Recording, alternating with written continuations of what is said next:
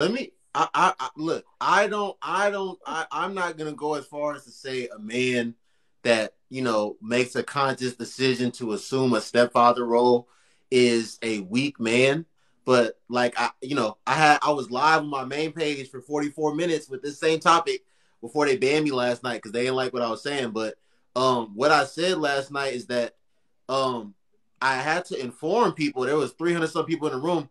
Um, to the ladies, it's not a lot of people in here right now, but listen, Kevin Samuels and this Manosphere space and these red pill guys, these are not the people that are telling like young men to, not deal with single mothers. It is their mothers, it is their grandmothers, it is their aunties, it is their godmothers, it's all the women that really love and care about them and their family. These are the people that are telling young men do not deal with single mothers.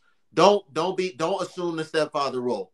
Don't possibly subject yourself to everything that can come along with that.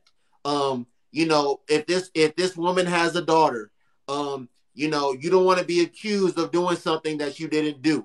You don't want those accusations to hurt your life, to hurt your career. It is the women that love and care about these men that are telling them these things. And like I said last night, and I'm gonna say this again, I want to hear what both of you have to say to what I'm about to say. What I've personally seen in my young life, I've only seen women that are actually single mothers and women that have daughters that are single mothers that they were being sexually irresponsible or they made like mistakes. These are the only group of women that I see like jacking the whole being a stepfather thing. But what I also see is that these same women, they don't want their son, they don't want their brother, they don't want the men in their family that they love and care about to assume a stepfather role. They don't want them dealing with certain type of women, but they want somebody else's son, they want somebody else's brother to be a sucker for them and or their daughter. That's what I honestly see. So I know you don't have children, Miss Tyree. I don't know about you, Melanated Judge, but Miss Tyree, if and I don't know if your brother has kids. I know you have a brother. I don't know if your brother has kids. Okay, your brother does have kids. Okay, but and I don't know if your brother got married. I don't know if he got all his kids with the same woman. But hypothetically, let's say your brother was childless and he came to you and your sister and he's like, oh, and I don't know, is your brother older than you or younger than you? He's younger than me by 5 years, so he's getting ready to be 38. Okay, your brother's a grown man, so most people in his age range is probably gonna have, uh, you know, as people get older, like men and women, most people, it's gonna be kind of hard to find somebody that don't got at least one kid. But Miss Tyree, when your nephews get older, when your nephews go to college, if your nephew come home, yeah, Joe, I would love you to come up here because you and Miss Tyree in the same age range. Um, when your nephews get older, Miss Tyree, and he come home and he bring Jasmine home and he introduced Jasmine to you, the whole family, and y'all all vet Jasmine. Y'all like, oh, I rock with Jasmine. She cool. But when Jasmine leave, hey, Auntie Tyree, and he say, hey, everybody, I didn't tell y'all this while she was here. I didn't tell y'all this beforehand, but Jasmine got two kids by two different men. Are you going to encourage your nephew that's childless and got a whole life ahead of him to pursue that situation out of love? If you have a son, are you gonna tell your son to be a stepfather? So I want both of the ladies, I want both of y'all to speak on that. Starting with you, Miss Tyree. I guess for me, my opinion would be biased because that's literally how my stepfather came for me and my sister because I have a twin, Right, right? So right. when he met my mom, it was two of us, right? And he got with my mom and he raised me and my sister. So I wouldn't go and tell him not to get with somebody who had already had two kids. You understand what I mean? Like, I would be more concerned about her as an individual and who she was and how she treated her children in more than her having two kids, right? But that's just me. Like I said, Right. I was raised by a stepfather. Like my family has always welcomed women who have had prior children into our family. Like my grandma and them, And my mom and them, my auntie them, and them, they never set up and told my uncle them not to raise another woman's children. Like that's just not who we were, right? That's not historically what we did. And my grandmother had 6 kids, and 5 of them were boys. No, 4 of them were boys, and all 4 of her boys got with women who already had children and raised those children. And even after the fact that they had broken up, those children are still a part of our family. 30 years later, those children are still part of our family. So, like I said, I'm biased in that because that's I've seen that my whole entire life. So I can't say no. I'm gonna tell him no because she got a baby, but that's just me. Okay. Melanated Judge, thank you for waiting patiently, ma'am. The floor is yours. Uh, Before you speak on whatever you want to speak on, I would like you to address what I said first. uh, Let me reiterate what you said Yeah, because yeah. I've been So on yeah, so here. I don't know. Do you have children?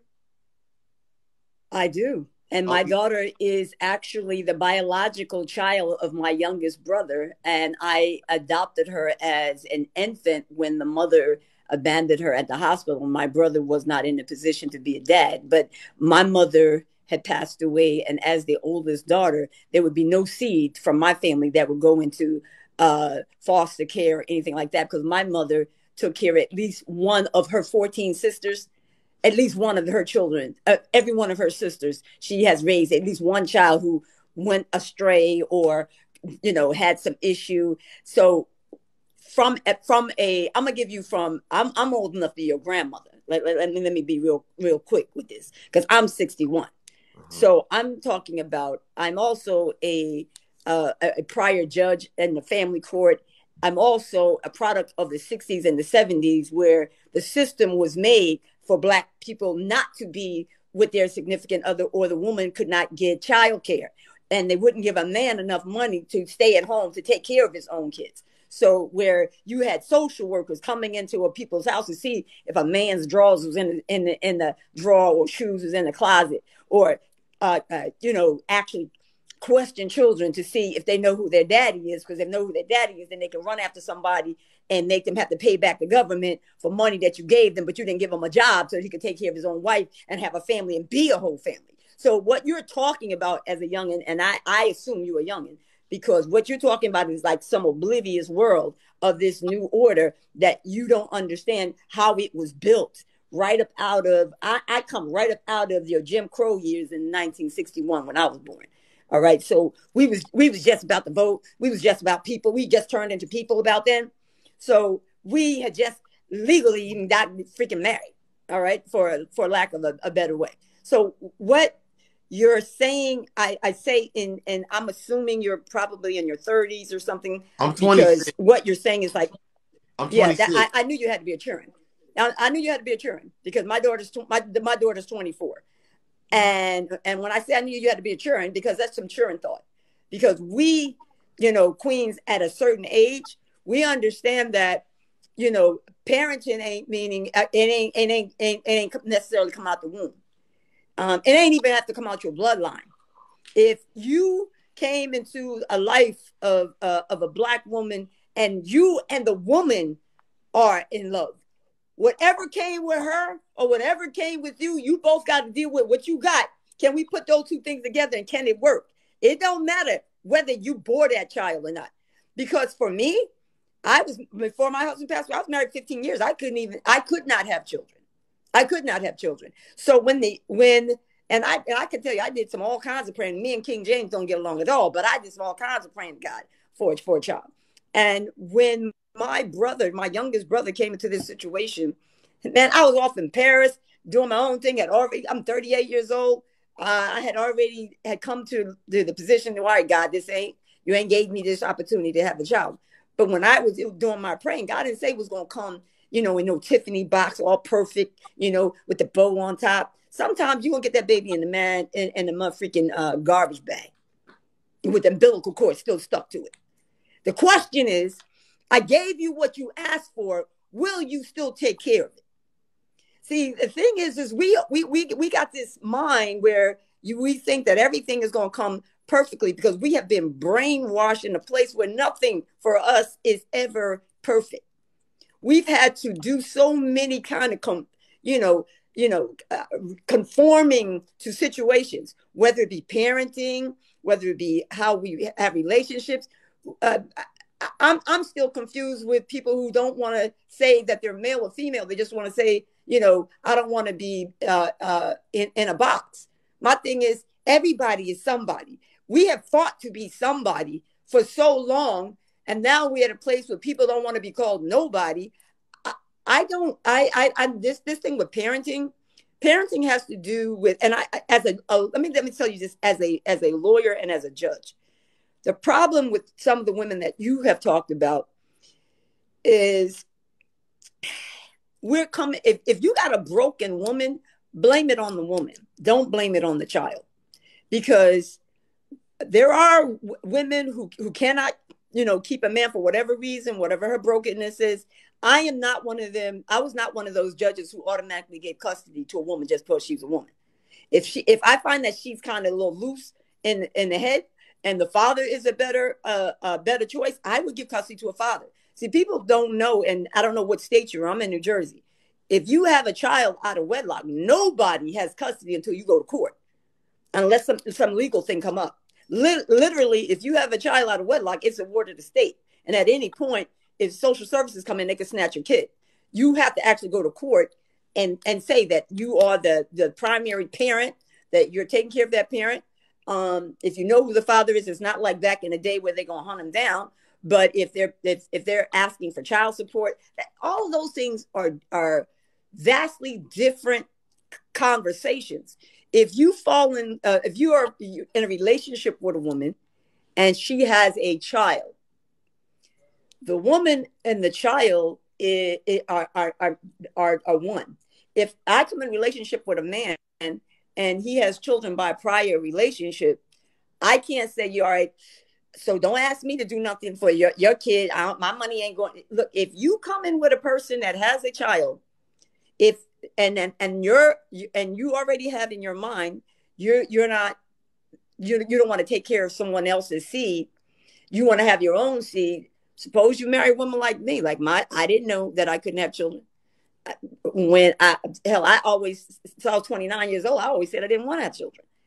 Then I find a man that I love, get married, and find out I couldn't have children. I had 7 in vitros. And then I got a child by my blood, by what a woman realized she couldn't do. I'm like, damn it, I'm going to. It's my blood. But even if I had a child, even if I came to a man with a child, we are not as people of color. We really are not in a position to want to throw away seeds, even if it's not yours, because we are already has so many cracks in this vase of life that we have living as African American. We right now are in the middle of people not even wanting to admit we even existed here from the beginning of time. And when I say beginning of time of this place that we call, before it was in America, before you had 50 states, before you had a Republican, a Democratic Party, before you had anything, we were here. We were here from the motherfucking beginning before they even got here. So, and now we're in such a quagmire of head fuck that we have allowed them to do. And now we perpetuate it within our own community and within our own conversations. And I just say to you, young brother, whatever you decide to do, if you fall in love with a woman and she has another child, or if you even meet a woman and she has a child, don't even pursue her for any feelings to even get twisted. That way, nobody can even come to this place where, I can't do this because you got a kid by somebody else.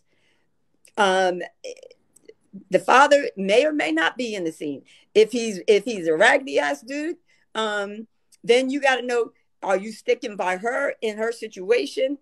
Just like, it might not be about children, maybe about your economics, your education. Maybe for me, I have an issue. My daughter is grown. My daughter's a rocket scientist and I'm talking facts. But with a child like that and the education I have, I always have to deal with men who think that, don't judge me. Don't. I'm like, man, all I did is ask a question. They already, have thrown aspersions because of my education. So we got too many different issues. When it comes to family, we need to keep making babies. I'm telling you right now. We don't work too hard to be in this country to now we don't want to make no baby, make babies that you're going to take care of. And if you come into a family with a child and you committed to her and she's committed to you, it can't be half-assed. She's got to be committed to you just as much as you committed to her. Don't give what is not given back. And it should be a really serious conversation. Anytime children are involved, because breakups, I have a best friend who has 5 children. Only one is his biological child. He married a woman with 4 children when he got married at 38. He has 1 biological child. The wife left him. All the kids stayed with him. All of her kids stayed with him. And he is the best grandfather. He loves all of these children equally. And his own child is bipolar. Not something that you could ever thought of. The children that he had with the children that came with the wife, professionals, this, that, and the other, it's his own child that has the issue. But, at the end of the day, all of those other 4 brothers and sisters, although he's not biologically their father didn't do much. They are down with their little sister. They help their father. So I'm coming from an older maybe perspective. I don't want to tell you, what you should do, but I do think don't, take every situation as it is and actually think it through. Be it not just about the child, but the woman. Is she worth it? Don't blame it on the child, because most of the time she's not the one that's not worth it. It's not the child's fault. So that's I don't want to stay on too long, but and listening to it, I was kind of confused and a little bit, and then kind of hurt as a Black woman, because as a 61-year-old, I've seen too many cases. I've stood over too many cases as a judge, as this society we are in has shattered our outlook of what we call family, especially in the Black community and in people of color, period. But specifically as descendants of the only people in this country that are not immigrants, we are all over the place right now when it comes to family. I'm gonna let somebody else talk, because I'm a talker, so I don't want to stay on a lot. Yeah, I want before I let Joe speak. I listen. I hear everything you said, and I agree with a lot that you just said. But I do want to, as a young man, that I have relationships with women that are my age. I have relationships with women that are in their 30s, women that are in their 40s, women that have kids, women that are single mothers. I have women in my life that have kids. One of them got 3 kids by 3 different men. Another one, she's a divorcee. She had both of her daughters by the same man. But my point is that I know women that have children, and when it comes to dating, and they're not with their child's father or their baby daddies, when it comes to dating, they don't want to deal with other men that have children. They only want to deal with childless men.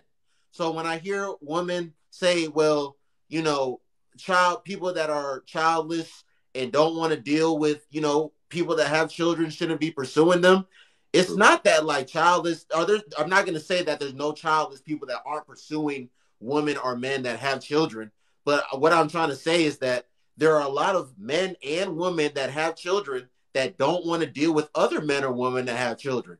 And when I ask women, I'm like, why do you not want to deal with a man that has children? They're like, I don't want to do the blended family thing.